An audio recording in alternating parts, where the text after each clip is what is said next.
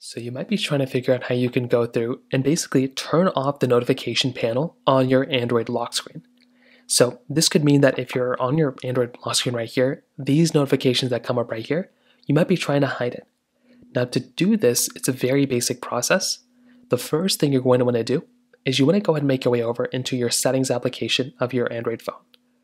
So hop your way over into your settings app, and then what you want to do is you want to find the notification tab that's right inside of your phone. So right here, we have notifications. So we want to tap on this, and then we're going to come into this page.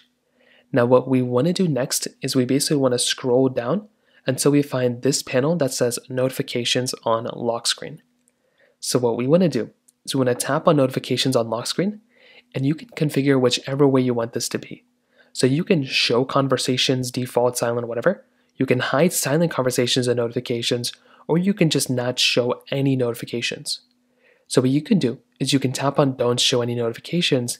So now when you go through and boot up your phone, you can see there's no notifications on my home screen. It just shows me this big thing of clock, whatever this thing is. And that's it. I can then unlock my phone. Now if I swipe down from the top, I will still see these notifications here. So that is something that's actually kind of convenient. I can go and see these notifications here if I want to, but they're just not going to be there for the most part from that side. So that basically covers it up there. If you have any other thoughts or questions, please let me know in the comment section below. Hit the like button, that would mean so much, but definitely hit that subscribe button. More importantly than everything else, I love every single one of you guys. Hopefully I'll catch you guys in the next video.